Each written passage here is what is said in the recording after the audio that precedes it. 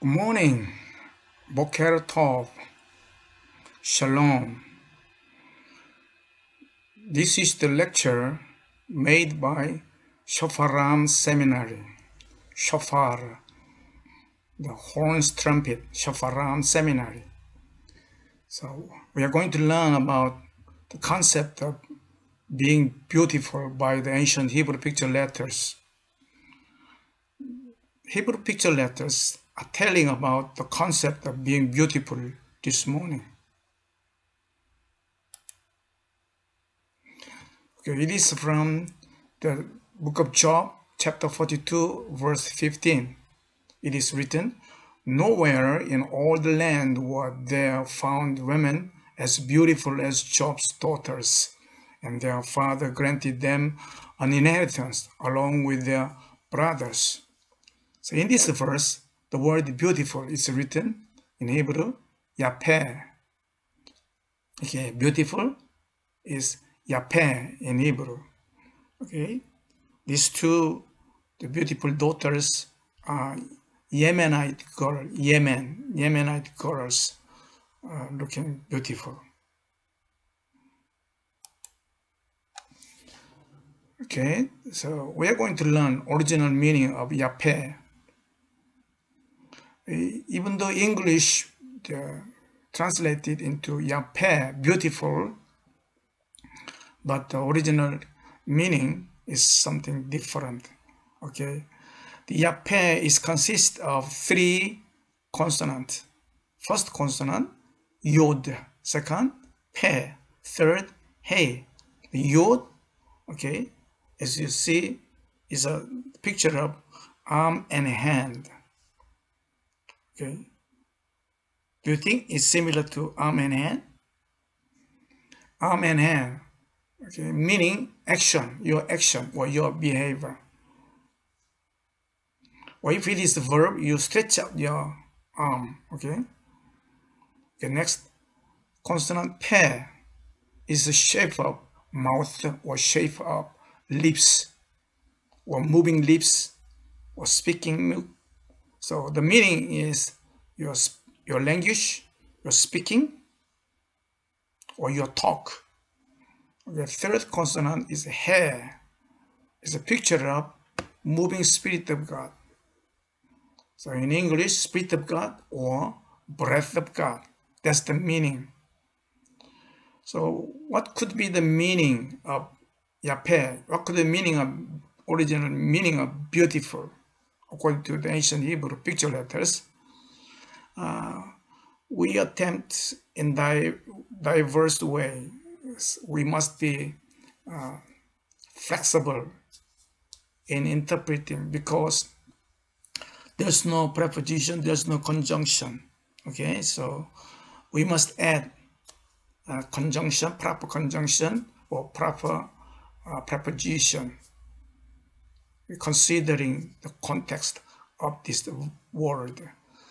Okay, so number one attempt is what is beauty? Okay, and then we can interpret in this way: as someone speaking, pe, and action, yod, are motivated by the Holy Spirit, by the Spirit of God. That's the concept of being beautiful. Number two, what is beautiful? The Spirit of God abides with the human speeches and acts. That's the beautiful. As your word, as your action abide with the Holy Spirit, that's the concept of being beautiful.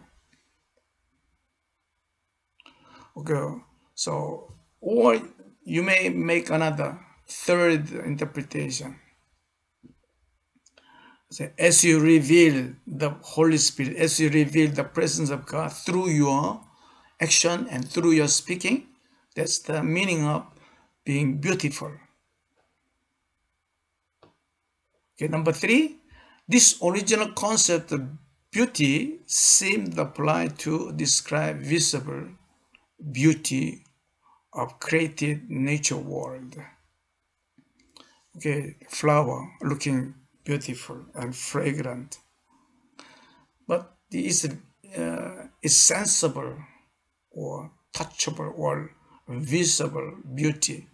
But Yapeh, when when the Bible describes the three new daughters of Job was most beautiful in that land, meaning according to Yapeh, according to picture letter, their their manner, okay, their action, their speaking, they abides with the Holy Spirit.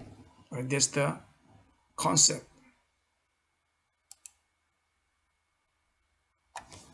Okay, now I'm going to introduce another language, another word, Safa. The reason I introduced this Safa because the last syllable also consists of hair, Spirit of God. So Spirit of God revealed through something, okay, through our language. Okay, let us read. Sin, okay, it's like a sin. What do you imagine this picture? Somebody three-pronged spear, but this could be interpreted front teeth, your teeth, and then pa, there's a moving mouth, okay, moving lips, pa, lips, and then last syllable hair, the Spirit of God or breath of God. Okay, what's the concept of the language? What's the concept of speaking? Language or human talk is made as the Spirit of God, as the breath of God pass through the teeth and lips. That's the language. Okay, so scientifically, as you make your breath pass through between lips and teeth, it becomes sound, audible sound. Okay, so I wish to put spiritual meaning as the Spirit, as the Holy Spirit. Let Holy Spirit pass through your mouth and teeth. That's the language. So our language must become holy language. Okay, let the Holy Spirit pass through your teeth and your mouth. So it becomes holy language. Okay, straight from the horse mouth. This is the English idiom. Yeah, what's the meaning of straight from the horse's mouth?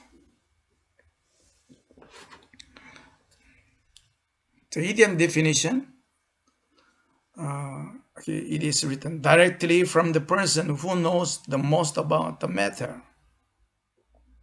Okay, for example, I heard Joe selling the farm. It's true. I heard it straight from the horse mouths. So straight from the horse mouth means it's true. Okay. If you are telling the truth, whatever you are telling is true, that's a beautiful talk. So the beautiful talk, trustful talk, okay, that's the holy language, that's a beautiful language.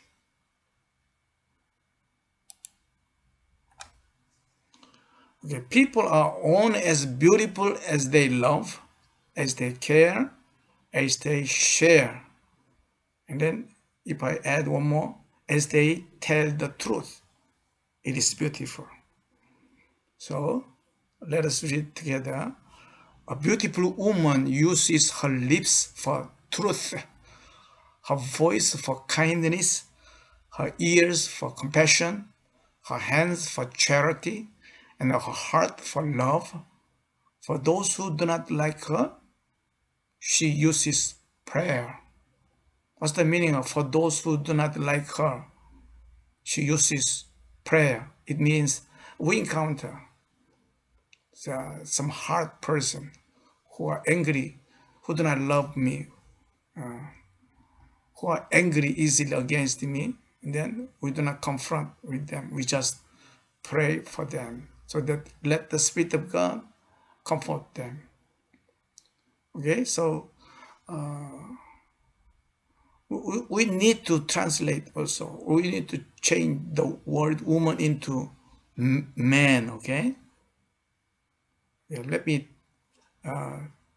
change the woman into man. Okay, a beautiful man. Oh, strange, handsome man. Okay, a handsome man uses his lips for truth, his voice for kindness, his ears for compassion, and then his hands for charity, and his heart for love. For those who do not like him, he uses prayer. That's beautiful. Okay, now this is end of our lesson today. See you next time. Later on. God bless you. Heavenly peace be with you. Shalom. Shalom. Later on. See you again.